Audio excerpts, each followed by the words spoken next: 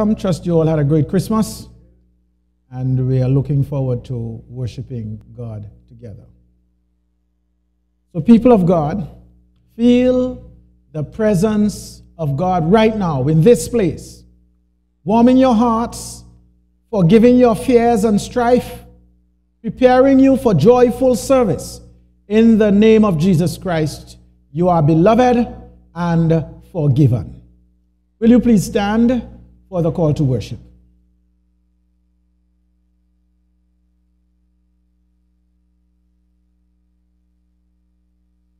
Praise the Lord, all the earth, from the highest heights to the deepest depths.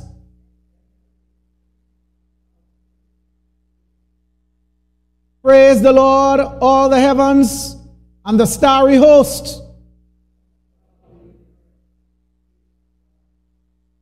Come, let us joyfully praise God.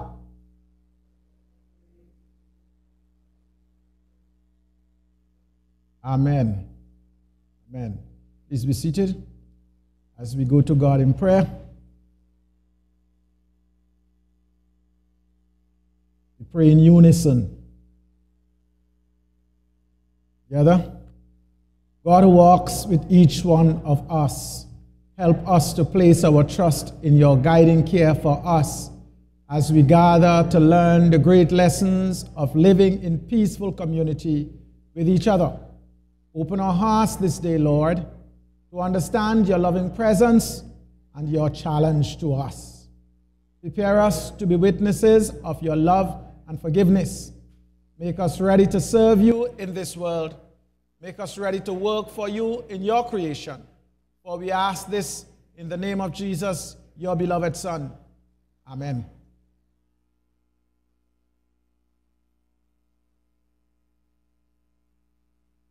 United Choir, and I think today we have just one representative from the United Choir who will be leading the singing, Brother Ralph. But we join with him in the singing of the hymn, Angels from the Realms of Glory. And Brother Ralph will lead us, and we will sing along with him. Morning, everybody.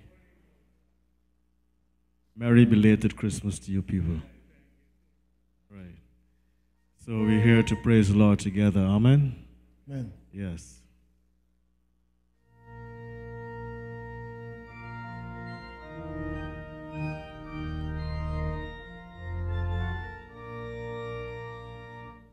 Angels from the realms of glory, wing your flight o'er the earth.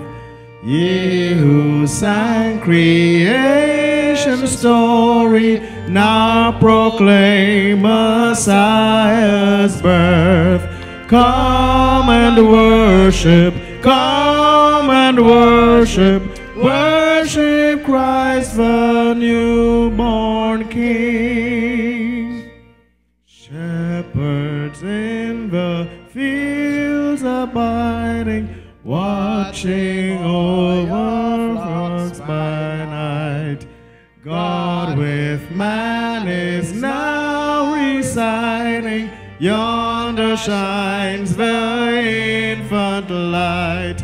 Come and worship, come and worship, worship Christ the newborn King. Sages, leave your contemplations, brighter visions beam afar. Seek the great desire of nations, ye have seen his natal star. Come and worship, come and worship, worship Christ the newborn King.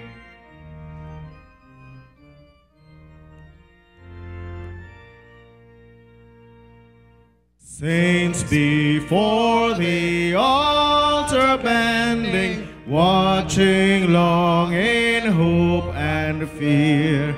Suddenly the Lord descending in his temple shall appear. Come and worship.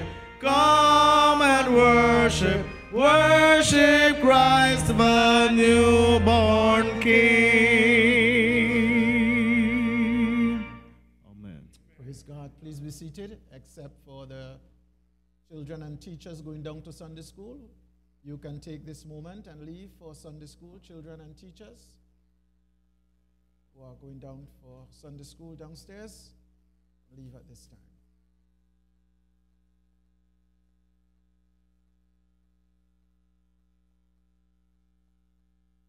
We turn to the reading of Scripture for today, Matthew chapter 1. We're going to read verses 18 through 25. Matthew 1, verses 18 through 25. We stand for the reading of the Gospel.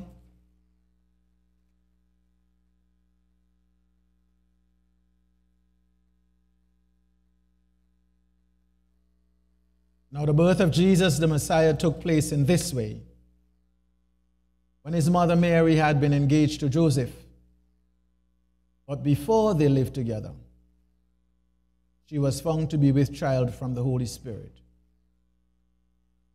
Her husband Joseph, being a righteous man, and unwilling to expose her to public disgrace, planned to dismiss her quietly.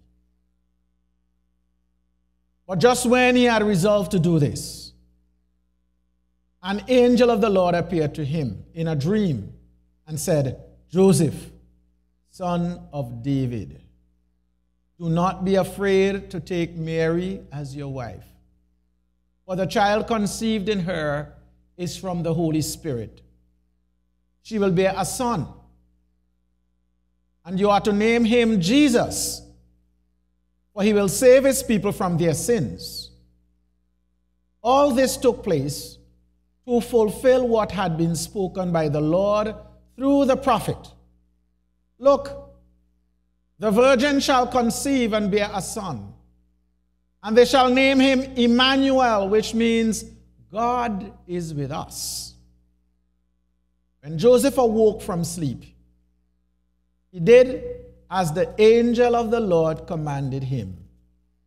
He took her as his wife, but had no marital relations with her until she had borne a son, and he named him Jesus. This is the word of God for the people of God. Amen.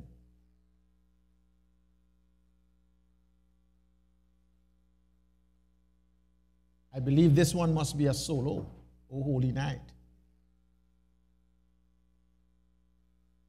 Oh, the words will be up there. We are to sing with you. Oh boy, I know that hymn has some range that ordinary mortals like myself can't do, but we will try. Oh Holy Night. You're going to help? Come and help, Monica. Monica, thank you very much. Monica is coming to assist.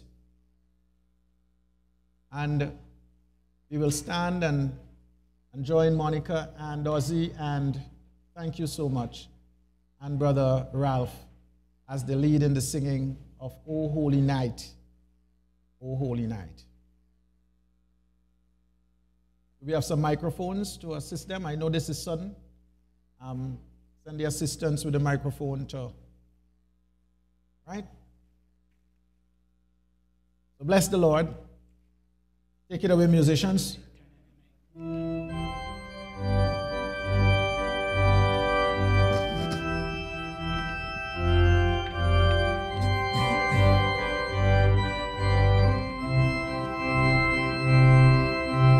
Holy night, the stars are brightly shining. It is the night of our dear Savior's birth. Long lay the world in sin and error pining, till he appeared and the soul felt its worth. A thrill of hope The weary world rejoices, for yonder breaks a new and glorious morn. Fall on your knees, oh, hear the angels' voices, oh, night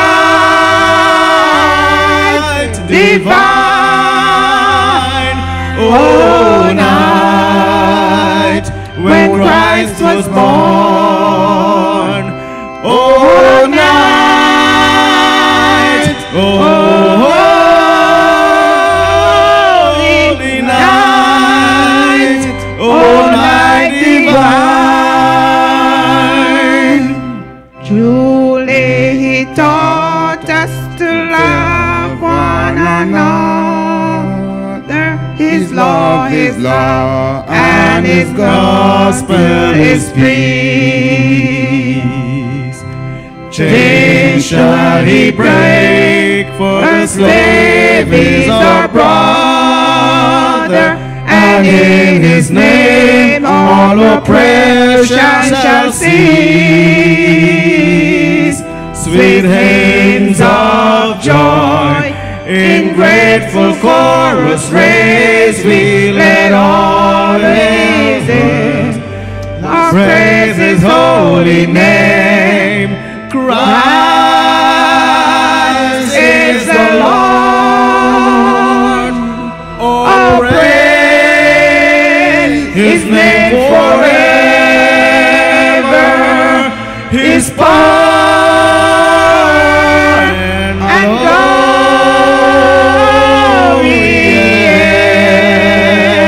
evermore proclaim. His power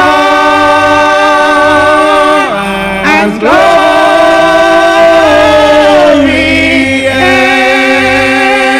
evermore proclaim.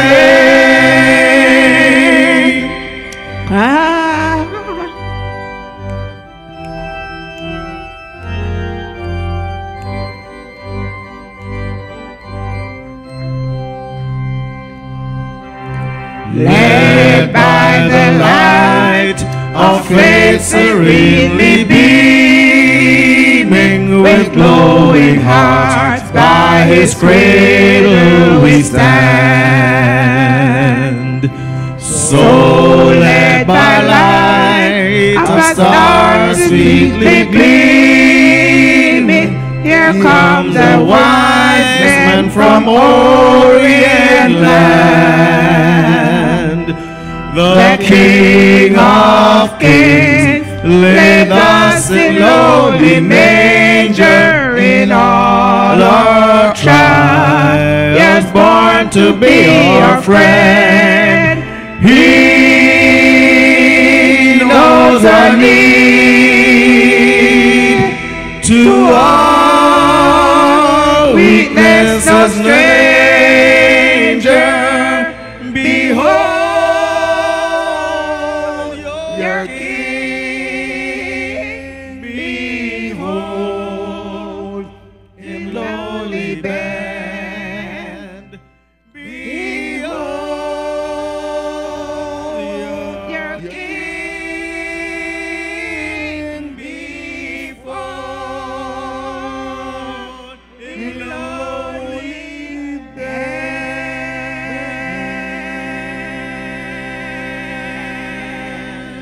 Praise the Lord. Praise the Lord.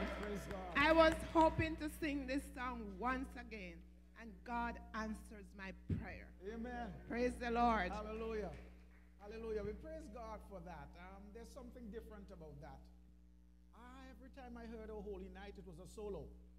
I don't think I ever heard a congregation sing O Holy Night. Yeah. This is why, well, that's not a congregation. I mean, a choir can do it. A choir can do it, but I don't think I've heard a congregation do it. And so that was special, that the congregation could join in the singing of O Holy Night. That is really special. It was always a choir piece or a congregational piece. We give God praise. We want to look at this song, not this song, but this subject, Give God your fears. Give God your fears. And we are going to use as a subject for reflection. Give God your fears. Think about that. And the text that will inform that reflection is Matthew 1:18 through 25. Matthew 1:18 through 25. I just want us to pause for a moment as we ask God to be with us and to guide our thinking and our reflection. Speak, O God, your word to us in this moment of reflection. Speak a word that will bless our hearts.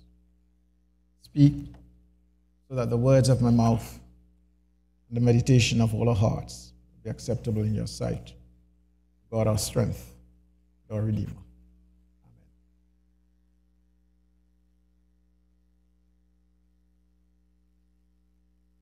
I always say that whenever you go to Scripture, even though you're looking at a text which you might say is beat up, you hear it time and time again, you can almost recite it. And yet it is the nature of God, every time we go to a familiar text, to show us something new and to show us something fresh. And we are trusting God today as we look at this very familiar passage to show us something new and to show us something fresh that will speak to us in our contemporary situation. Because when we talk about the inspiration of Scripture, this is one of the things we mean. The ability of the Scripture to speak to you. It was written centuries ago, many different writers, guided and inspired by God. But it has the ability to speak to you today. And when we talk about the inspiration of Scripture, that's what we mean. It speaks to you in your context. And one of the great themes that is addressed by the Christmas story is the theme of fear. We know fear. The reason the church looks this way today is because people are afraid to catch the virus. We know fear. We fear losing our jobs. We fear getting bad news from the doctor. In this country today, we fear for the future of democracy. This country today, we fear that sometimes people who are put in charge are not truly interested in the well-being of their constituents. We know what fear is. And God addresses the question of fear through his messengers, the angels. And God speaks 2 words if you're reading the King James Version. 3 words if you're reading the New Revised Standard Version. And those words are fear not for the King James Version. And do not be afraid for the New Revised Standard Version. And God, through his messenger, speaks those words in the Christmas story many times. Yes, but also many times throughout Scripture. As a matter of fact, at least 365 times those words, fear not, are mentioned in Scripture. But let's look at those fear nots in the Christmas story. First, we have Matthew 1 and verse 20. But just when he had resolved to do this, an angel of the Lord appeared to him in a dream and said, Joseph, son of David, do not be afraid to take Mary as your wife, for the child conceived in her is from the Holy Spirit. That's the first fear not. The first, do not be afraid. They mean the same thing. And here's the next fear not. Luke 1. In the Christmas story, Luke 1 and 13. But the angel of the Lord said to him, do not be afraid, Zechariah, fear not, for your prayer has been heard. Your wife Elizabeth will bear you a son, and you will name him John. Another fear not, spoken in the Christmas story. And then yet another one in the Christmas story. This one was spoken to Mary. Yeah? The angel said to her, do not be afraid, Mary, fear not, for you have found favor with God. I'm saying that the theme of fear is addressed in the Christmas story.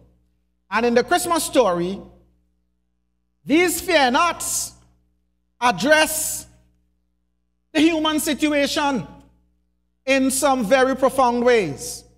In life, we become fearful about many things.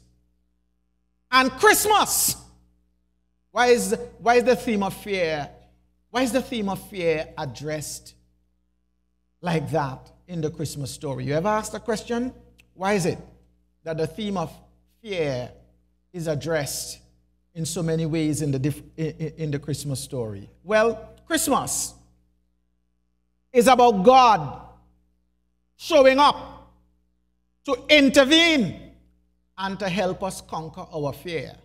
Christmas is about God showing up to intervene and to help us conquer our fear. Listen to one of the other fear nots in the Christmas story. But the angel said to them, "Do not be afraid, for see, I am bringing you good news of great joy for all the people." In a world where all you're hearing is bad news, Christmas is about God showing up to tell you, don't be afraid, I have better news than you're expecting. So now let us look at the fear not that was spoken to Joseph and see how that fear not speaks to our contemporary situation. I'm saying this is what we're going to do. We have a lot of fear nots spoken in the Christmas story. And we are saying that God deliberately addressed the question of fear in the Christmas story. We're going to look at the fear not that was spoken to Joseph and see how that one addresses our contemporary situation, because Joseph learned a lot about dealing with fear, in this episode, and we can learn from him. So first of all, point number one, the fear not spoken to Joseph speak to us in times when people let us down. Speak to us in times when people let us down. Anybody ever let you down? Matthew 1 and verse 20. Let's read that again. Matthew 1 and verse 20. But just when he had resolved to do this, an angel of the Lord appeared to him in a dream and said, "Joseph, son of David, do not be afraid to take Mary as your wife, for the child conceived in her is from the Holy Spirit." Yes, people let you down. You feel let down in life.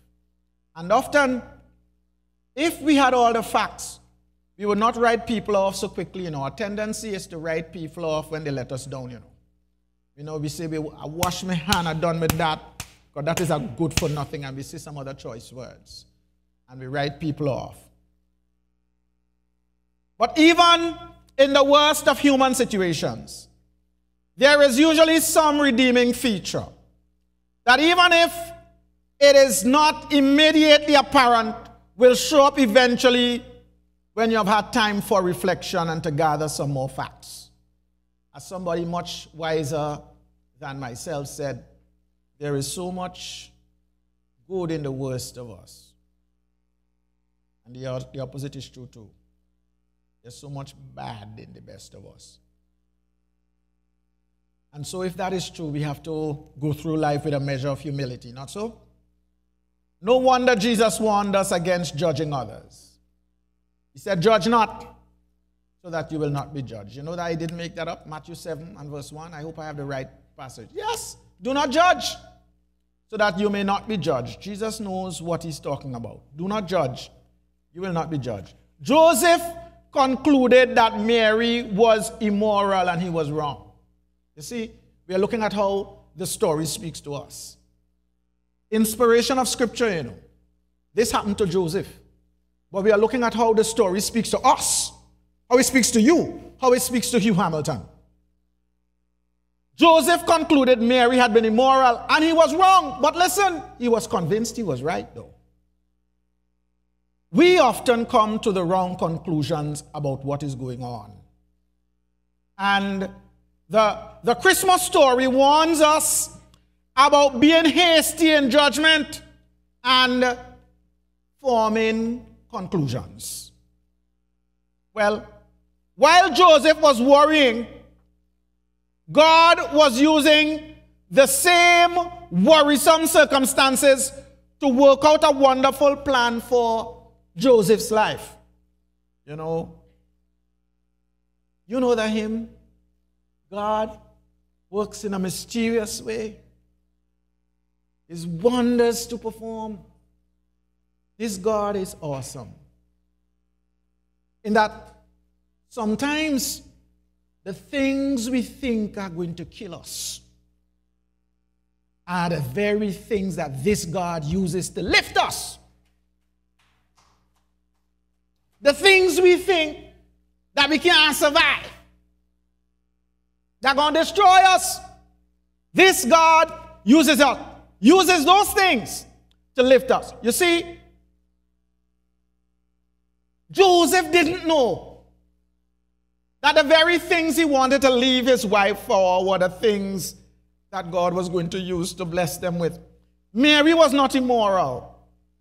She was the prophesied virgin with a child that Isaiah, one of the most respected prophets, Isaiah of old, had prophesied about. What Joseph thought was sinful was in fact sacred. Judge not, so that you will not be judged. I wonder if I'm talking to somebody today. He did not have all the facts. Just like us sometimes, we know that we know that we know when we don't have all the facts, and when we get the facts, we say, we never know. Of course you never know, you're not God. Fear not was spoken to Joseph, and it spoke to Joseph. And those words, fear not, tell us that we must stop fretting about the failures of others. And we must let the judge of the earth retain his position as God and judge supreme. Sometimes we want to take over God's work as if God retire. God retire and make us judge of all the earth. We know who good. We know who bad. We know who going to hell and who going to heaven. And every member of our family going to heaven except the one who mashed your corn yesterday. But the fear not spoken here is telling us, stop worrying and address what you know and trust God with what you don't know. Fear not. Do not be afraid. You know, the psalmist, and I like to read the Psalms, but I'm going to tell you something about the Psalms. The psalmists are unapologetic about asking God to destroy their enemies, They don't apologize for that. They want God to destroy their enemies. But one of the psalmists had an amazing moment of insight. In Psalm 37, 1-4, when he thought about people who let him down, and when he thought about people who hurt him, this is what the Spirit of God said to him, that he's saying to us. Let's read those words. Do not fret because of the wicked. Do not be envious of wrongdoers, for they will soon fade like the grass and wither like the green herb. Trust in the Lord and do good, so you will live in the land and enjoy security. Take delight in the Lord, and he will give you the desires of your heart. You know, that is amazing insight for somebody like the psalmist. Because when people hurt us, instead of looking for revenge, instead of wishing them the worst, and instead of trying to do them back and get equal, we are encouraged by God to do good still, to do the right thing still.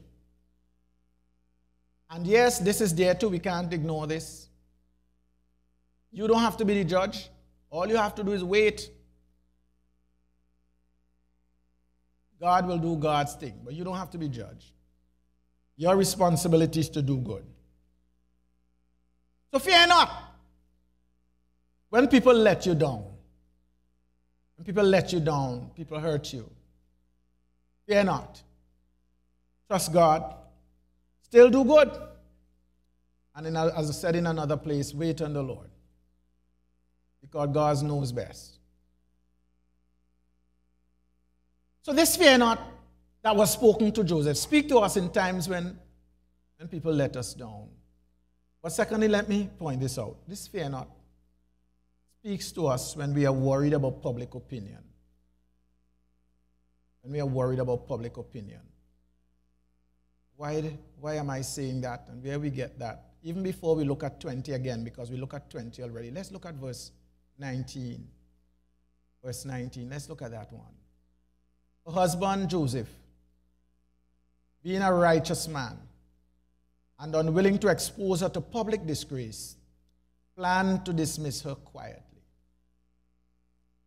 He was having his issues. But he was especially concerned about public opinion. Joseph was not willing to make Mary a public example. He did not want Mary to be destroyed for her supposed sin. And for this, the Bible describes him as a just man. And because it is not a godly quality to shame people. Some people think, if I pull them down a peg or two, then that's you trying to be God, right? I'll pull them down, I will show them a thing or two. But it's not a godly quality to shame people. And I always like to point people to how the Bible in Genesis portrays original sin. When Adam and Eve sinned, they felt shame. And they covered themselves with fig leaves. But we have God showing up. And in God's character, what God does, God clothes them with the skin of an animal. God covers our shame. That's how God operates. And so we shouldn't want to shame people and think that that is godly. Yes, Joseph wanted to cover her shame, but he was determined, yes, to get rid of her until the angel spoke to him. At that point, he decided that he was not going to let public opinion shape the future, but that he would let the word of God do that. I wonder if I'm talking to somebody today. What should shape your future? Public opinion or the word of God? I believe so. Very often, even in politics in the highest realm today, people are more concerned with the opinion polls than doing what is right by their constituents, by their country. People are more concerned about public opinion than doing justice, loving kindness, and walking humbly with their God. People are consumed by public opinion, and that is what holds the order of the day. Now, this is how Joseph is remarkable and shows us how to deal with fears. Let the word of God shape your future rather than public opinion. How we get that in the story? He, meaning Joseph, could have chosen to let the fear of what other people would say shape his future. But the word of God spoken by the angel is what he chose to shape his future. We're told, listen, he was determined to get rid of this woman, But God spoke to him. And what he did? He did the complete opposite. After the experience of God speaking to him, he did the complete opposite of what he had resolved to do in his own heart. Well, how is that speaking to me? And how is that speaking to you? Our responsibility is to do what God wants us to do and be what God wants us to be. You're going to always have public opinion. You're going to always have that. You're going to always have the opinion of your friends. But thanks be to God, you will also have truth, And the fear of public opinion can keep us from doing and being God's best. And the fear of public opinion can make us want to bury truth. But you know what? One thing you can't bury is truth, you know. Jesus Christ said, I am the way, the truth, and the life. They lock him up in a tomb, you know, but 3 days, what happened after? 3 days. You can't bury truth. It's going to raise up and bite you. Times you don't expect it to. It's going to rise up and manifest in ways that you can't imagine. Proverbs 29 and verse 25 talks about public opinion. You know, it says, the fear of others lay a snare, but the one who trusts in the Lord is secure. You know why that is important? Public opinion change, you know. The same family member who tell you something last week, this week they change their position, you know. They tell you this week do something opposite what they tell you last week.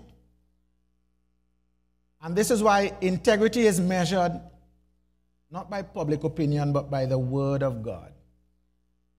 David said, thy word have I hidden in my heart that I might not sin against you. You know, I didn't make that up. It's Psalm 119 and verse 11. Now we can watch it. Psalm 119 verse 11. Yeah, this is the New Revised Standard Version. It says, I treasure your word in my heart so that I may not sin against you. Notice, he did not say, public opinion I have embraced that I might do right. You have a lot of people doing wrong because what motivates them and moves them is public opinion. No, that which the psalmist was holding on to help him do right was the word of God. And we are saying that in this story, Joseph chose to go the way of the word of God, to do right, and to overcome his fears. We normally say, well, if we're going with the majority, we feel good. But you know, really, when it comes to God, you know, the majority is God and one.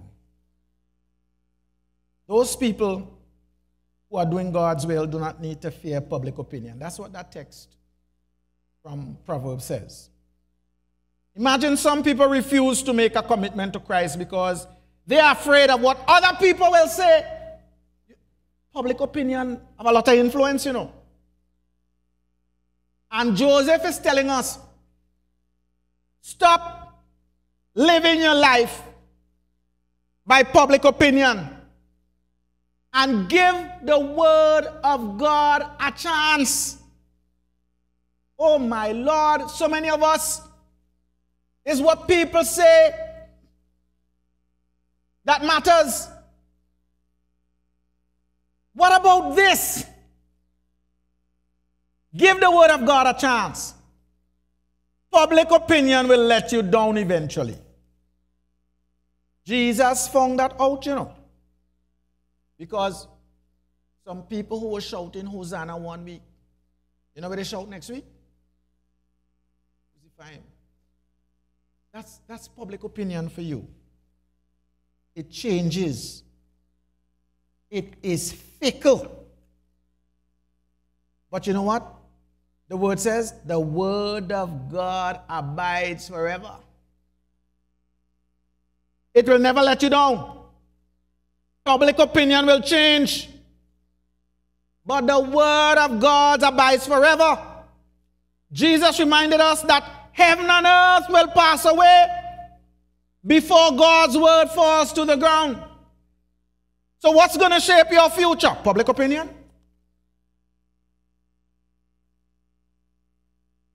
In times of worry and fear, we need to trust the word of God over public opinion. And Joseph teaches us this vital truth, and it made him strong. Public opinion say get back at them. The Word of God says love your neighbor as you love yourself. Public opinion say do unto them before they do unto you. The Word of God says do unto others as you would have them do unto you.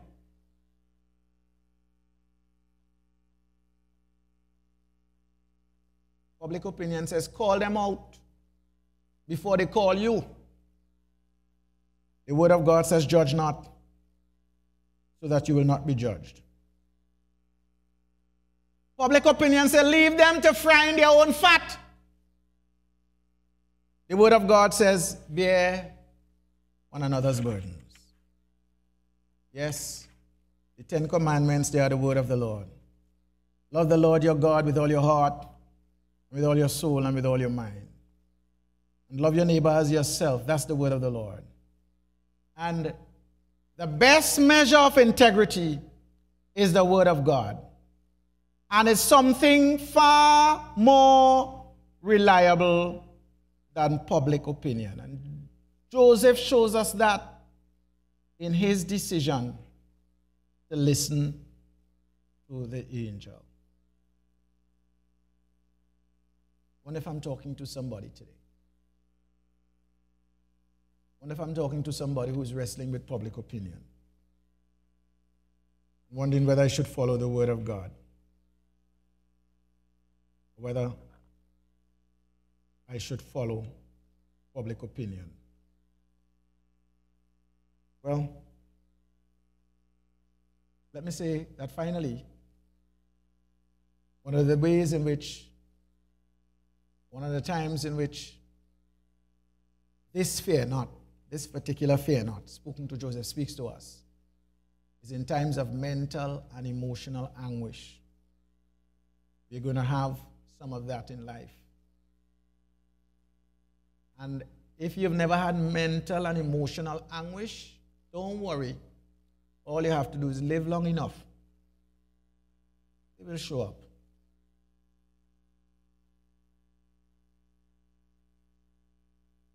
And sometimes, in this mental and emotional anguish, you have to deal with it in the stark loneliness of your own soul. Did you read in the passage that Joseph discussed this with anybody? See there? Although I would encourage you, if you have a trusted friend, talk with a trusted friend. But I also know there are some stuff you have to deal with. You can't even discuss it with a friend. And it's those moments where you have to go into the sacred counsel of Yahweh. Where you have to go into a sacred space, a quiet space, and let God speak to you.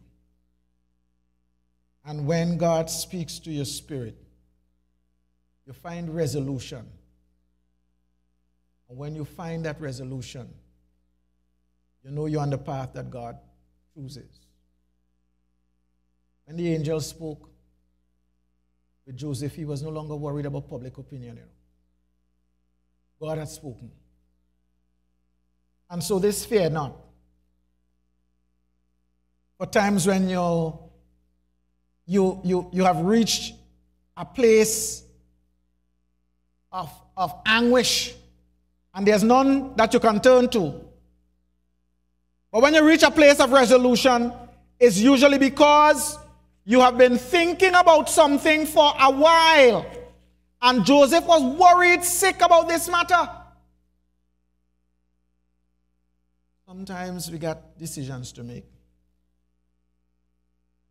And I want to tell you one of the things we do, which is not necessarily a good method. We talk to 10 people. And if 6 say go right, and 4 say go left, your decision is go right. Sometimes that's not it, Sometimes you just need to spend enough time with God. And I don't know where's your sacred space. Some people's sacred space is by the seaside. I like to go by the seaside. That's what I do every year when I get the opportunity. I go by the seaside and I recharge. Where I recharge. But can you imagine the state of mind that Joseph was in during this emotional crisis? But what I want us to get at is that God has a way of intervening in our fears and doing for us exceedingly, abundantly, above all that we ask or think. When he thought that all fall down, is when God was lifting. And especially when we reach the place where we can say, have thine own way, Lord. Have thine own way. When we reach that place, we know we're on the right track. When Joseph reached that place, he found out that his anxiety was without foundation. And I want to tell you something about us, A lot of the things we fear would happen don't happen, A lot of our fears are without foundation. What's going to happen to me? Will my pension money last? Will they still have social security by the time I reach to collect?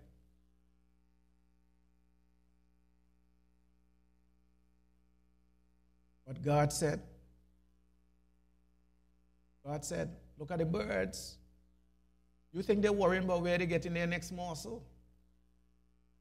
And God always provides. We worry about a lot of stuff we don't have to worry about. We fear a lot of stuff we don't have to fear. And in Joseph's case, what he thought would bring death would in fact bring deliverance. And what he thought would ruin Mary, in fact, immortalized her name. He thought people would call Mary bad. Instead, they call her blessed. And many of the things we think, as I said, will kill us are the things that save us. And in those vital truths lives a far more vital truth. Many are the fears you have. You don't need them. Give them to God. And these words are not mine, but you know them well. Whoever coined them, they did the human family a great service. Let go and let God. Let go of your fears and let God be God. God said, or the word of God says, thou wilt keep him in perfect peace whose mind is stayed on thee. So, instead of your fears, let your mind dwell on the awesome power and might and love and grace of a wonderful God who, in spite of all your sins, has your very best interests at heart. And you will have that promised peace. This awesome God, who long before you could imagine, already hooked up the means of your deliverance, you can give him those fears because he has eternity in view. We are reminded in our Bible study that sometimes when we look up at the sky and we see stars shining, we say, oh gosh, look how stars shine bright tonight. But it took millions of years for that starlight to reach your eyes. That awesome God knew before you ever saw that starlit night that you were going to witness that starlit night.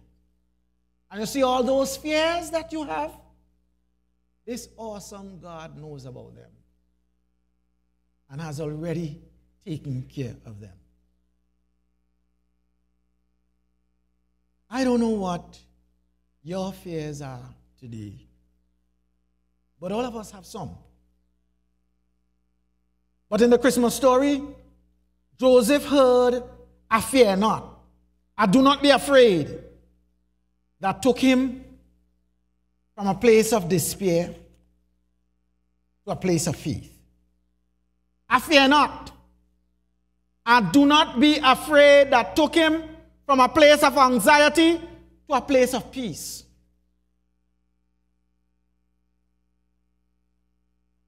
Am I going to have to spend the rest of my life alone? You give that fear to God. And that fear not is for times when we have been let down. God bless you if nobody never let you down, but all you have to do is live long enough.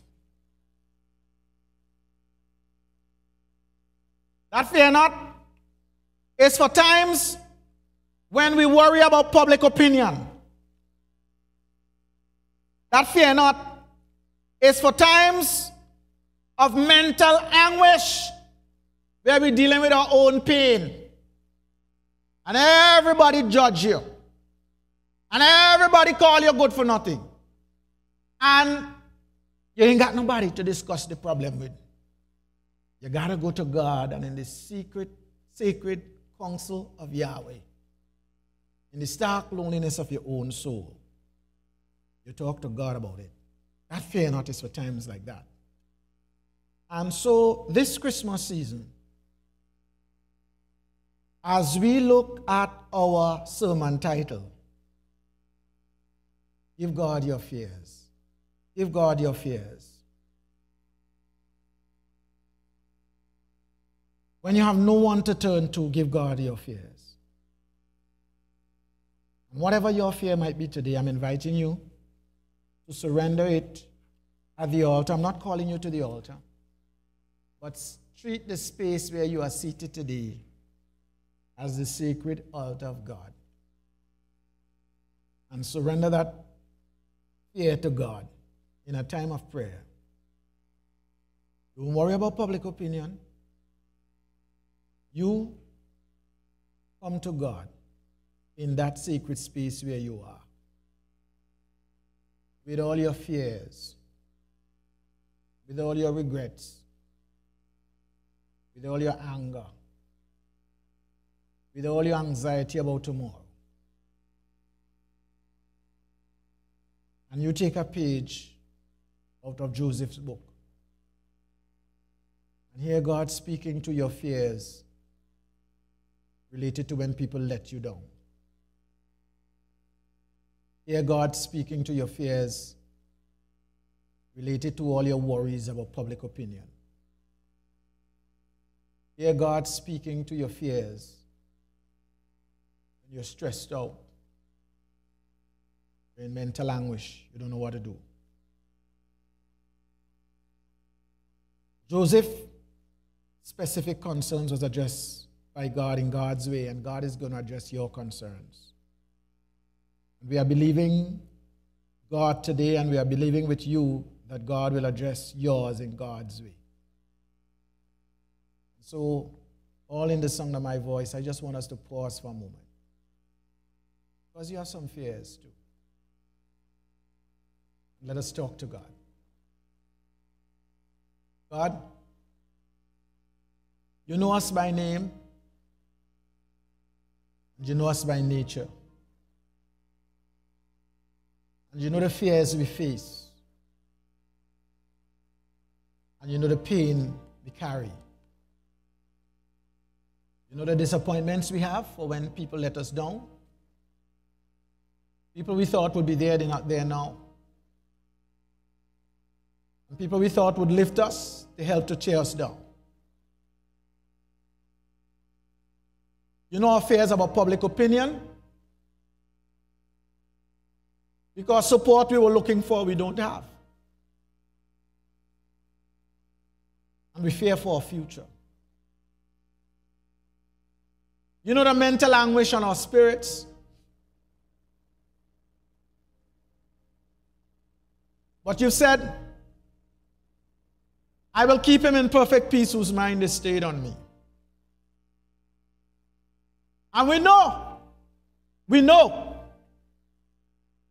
that you are able to do for us more than we can do for ourselves. We know that you are able to do for us abundantly, exceedingly, above all that we ask or think. So even as Joseph gave you all those fears, today we name them before you. 1, 2, 3, 4, 5. Whatever they are, we name them. And we give them to you. And we say, have thine own way, Lord. In the name of Jesus Christ. Amen. I wonder if we could join the organ in singing that hymn, Have Thine Own Way.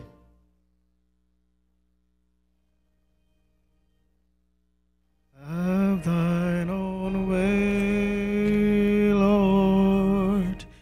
Have thine own way. Thou art the potter, I am the clay. Mold me and make me after thy will, while I am waiting, yielded and still. It's 382, you may not have it, but it's 382 in the hymn now. Have thine own way, Lord. Have thine own way.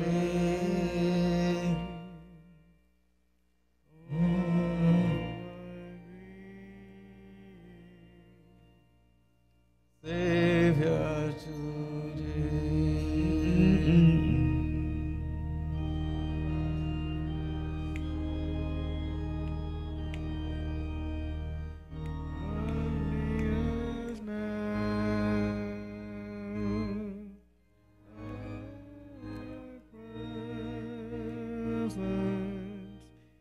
Humbly I bow.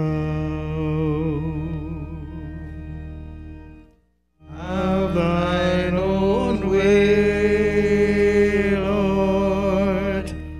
Have thine own way. Wounded and weary, help me, I pray. Power, all power, surely is thine. Touch me and heal me, Savior divine. Let's sing the last verse. Have thine own way, Lord. Have thine own way. Hold and weary, absolute sway. Fill with thy spirit, till all shall see Christ only always living in me.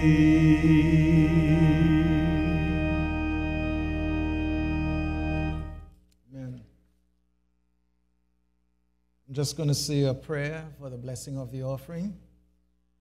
And following that, we'll have the final song led by the representative from the United Choir, Silent Night. That's going to be the final song. So let's say the offering prayer right now. Let's pray. God of our salvation, accept our tithes and offering this day as a gift of worship to you. Multiply what we give for the effective growth of your kingdom. May Christ dwell in our hearts through faith, so that we, being rooted and grounded in love, may have the strength to know the love of Christ that surpasses knowledge. May we be filled with the fullness of God. We pray in the holy name of Jesus the Christ. Amen. Is the final song Silent Night? So Monica and Ozzy, come and help Ralph sing, lead the singing of Silent Night, and the rest of us will stand and join and sing Silent Night.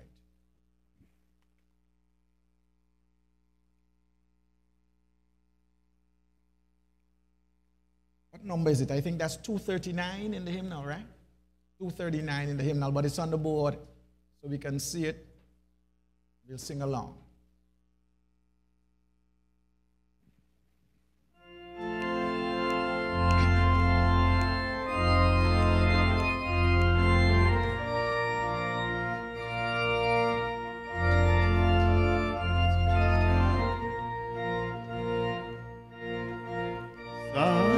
Silent night, Holy night, all is calm, all is bright, round yon virgin mother and child, holy infant so tender and mild, sleep in heavenly peace, sleep in heavenly peace. Silent night, holy night, shepherds quake at the sight, glory stream from heaven afar, heavenly hosts sing hallelujah, Christ the Savior is born, Christ the Savior is born. Silent night, holy night, Son of God, love's pure light, radiant beams from thy holy face, with the dawn of redeeming grace. Jesus, Lord, at thy birth, Jesus, Lord, at thy birth.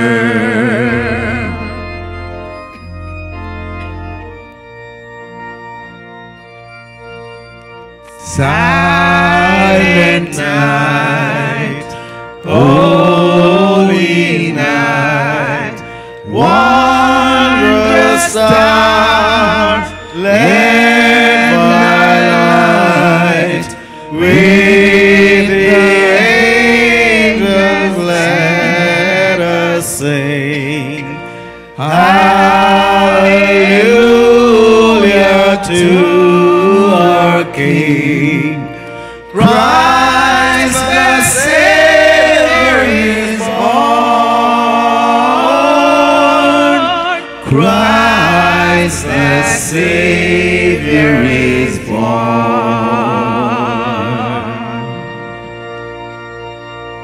I'm going to crave your indulgence and ask that we sing the first verse one more time. Let's just sing the first verse one more time. Amen.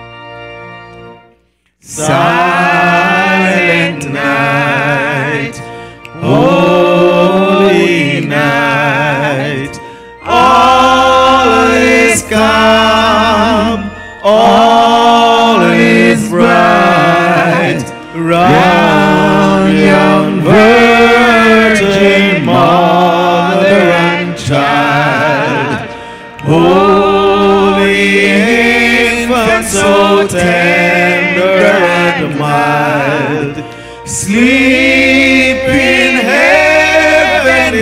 sweet peace,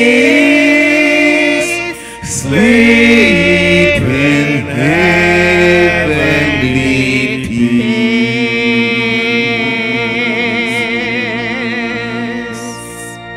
Amen. Amen. As the Son of God came into the world, let us, his brothers and sisters, go into the world, giving thanks for life in word and deed, and growing in love for God and neighbor. Go in peace, and may the peace of God go with you. Amen.